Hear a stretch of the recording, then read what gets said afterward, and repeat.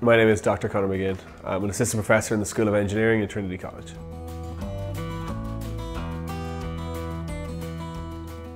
As a kid, I enjoyed kind of Transformer cartoons, and a lot of machines kind of got my interest at that stage. And I think from an early age I knew I wanted to be an engineer. As I started to study engineering, I learned a little bit more about robotics, and I kind of saw how robots can combine kind of machines, which I really enjoyed, with AI and machine learning and these kind of things. And I was really excited by the possibilities of what might happen if you put these things together. Then I also kind of noticed that robotics can really help solve some big problems we face in the world. So I guess all of these things together sort of confirmed it for me that this was what I wanted to do with my life.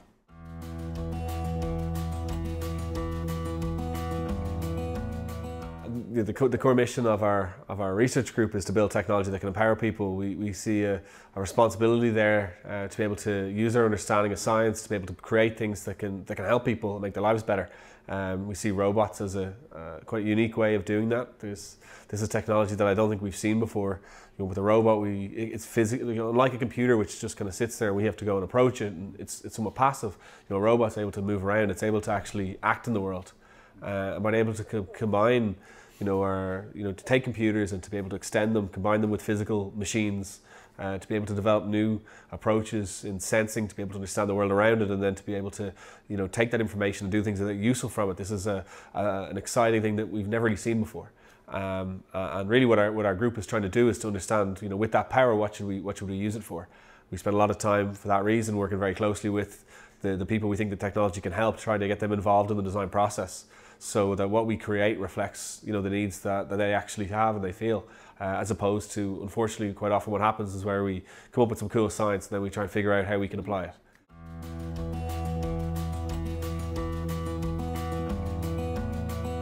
The main project that we've been working on the last number of years is, as you mentioned, Stevie. Stevie is what we call a socially assistive robot. It's a robot that can move around. It's got arms. It's got a head. It's able to interact through social interaction as opposed to using a kind of a tablet or a remote control. We think this is potentially going to be very useful for many different types of problems. It's because it's somewhat shaped like a person and it has some of the features that people have. It's very adaptable. So whether that's being able to do things physically, that might be to go and get an object. It might be to open a door or control something. These are applications we see happening down the line. But maybe in the shorter term, it's able to do things that have more of a social function. So it can remind you to take medication, perhaps. One of the areas we've seen a huge amount of positive feedback is in its ability to play games and trying to keep people entertained. And quite often, the older demographic that we test the technology with, they can be quite lonely and quite bored. So being able to provide that kind of social simulation is something that we think has huge potential.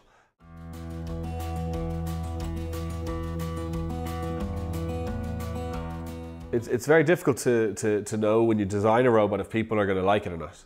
When we build robots to do tasks, it's not that difficult. If we want to have a robot, we want to develop a robot that can pick something up. There's lots of maths we can use, and there's lots of techniques we can use to figure out exactly what sort of motors we should use, what sort of materials we should use. These are kind of logical decisions we can make.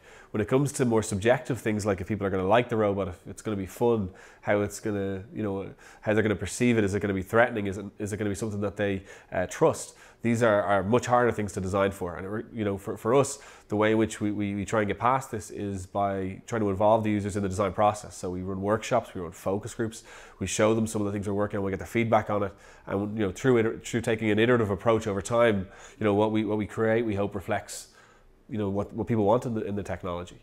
Like with the new machine that we've built, it's taken us nearly 2 years to develop it. We've probably gotten feedback from more than 2,000 people in total, if we were to count.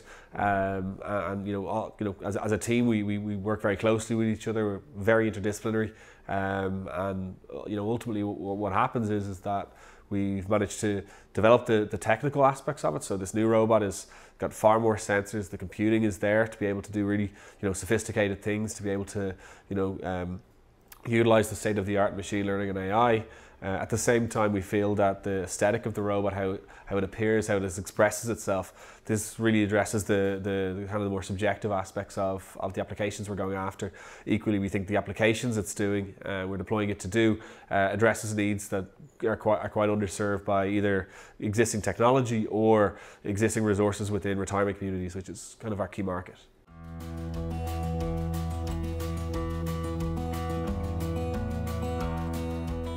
I think everyone who's working on robotics in a university is a dreamer somewhere. So certainly I have a vision of what the future might look like. I think in the best case scenario we'll be able to use robots and AI to solve some pretty fundamental problems we face. With a robot like Stevie, we see a rapidly aging population. We see very few people. Well, relatively speaking, we see very few people of a working age who are going to be able to look after people who are living longer. And as people get older, their healthcare needs increase. We see this as being a huge healthcare challenge if we don't do something about it. Something I think if we don't do something radically different from what we're currently doing, we're going to have healthcare systems across the world just buckle at the demand. So things like this, I think, are really good applications of robots. Other applications where I think robotics is really exciting that I can see radical changes would be in areas like where people maybe are paralyzed. We can see exoskeleton technology that's able to maybe help them walk again. This is exciting technology that the potential of is pretty profound. On the other hand, I think that if we're not careful, if the right sort of steps aren't taken to prevent the misuse of the technology, we see kind of weaponry which can be lethal because of this technology. We can see the potential for mass unemployment as a result of automation that is purely driven by capital means, and I think that there's a responsibility on researchers and also on people who run companies to make sure that what they're building is a world that they want to see and not just something that makes people money. And I think that if we're not realistic about what these things are doing, if we're not knowledgeable and reflecting on what the consequences of actions are, then that's problematic. So what I try and do, and what I think our team tries to do, is to kind of be the change that we want to see, and to focus on the development of the technology that makes a positive difference while being quite vocally against and proactive in speaking out against the misuse of the technology.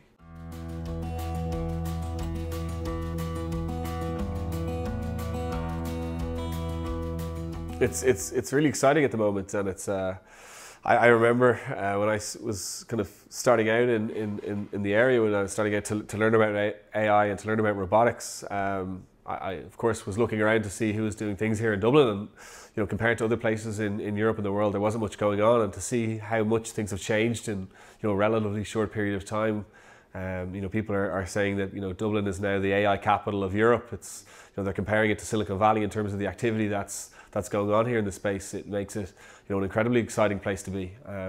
It's incredible to be able to see what has grown to be a very active community. There's multiple times a month now. There's meetups and there's events where you can go and network with people, professionals in the area, with students, with academics who are doing really interesting work in the science. And I think that as we kind of project forward over the next couple of years, and we see more and more companies start to come out and do interesting things, the opportunity to collaborate will really start to become apparent. And when you see the kind of things that Ireland and Dublin has going for it, we're a very social species. We live very close together. Our universities are in close proximity. These are things that I think many bigger countries that might have, at least in theory, better universities, better everything. They struggle to be able to work together. And when you consider, what this kind of future of interdisciplinary AI, machine learning, robotics, what this sort of looks like, being able to have the right people in the right place at the right time is a critical ingredient, and it seems to me that Dublin just might be that place.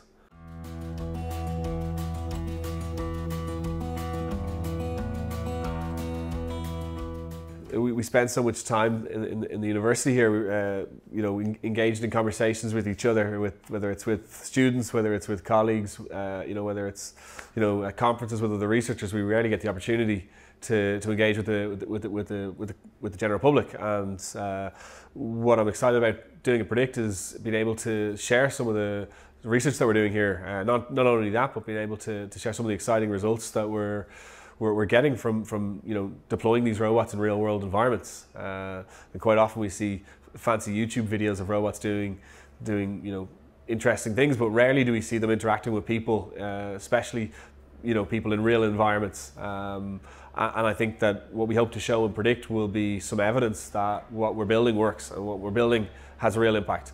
And I think that when we get around to that time, we'll have some results that are going to kind of open people's eyes to the technology. Stuff that maybe they thought was a little bit further down the line is actually maybe a little bit closer to hand. I think we'll be able to talk and demonstrate how real use cases of social robots, and be able to show that what we're not doing is replacing people's jobs. What we're not doing is as often perceived to be trying to purely reduce costs. What we're doing is we're building a technology that's able to extend the capabilities of people. This is a force multiplier. This enables people to do more with less. And I think if ever there was a need and a time for a technology that can do this in the healthcare space, now is it.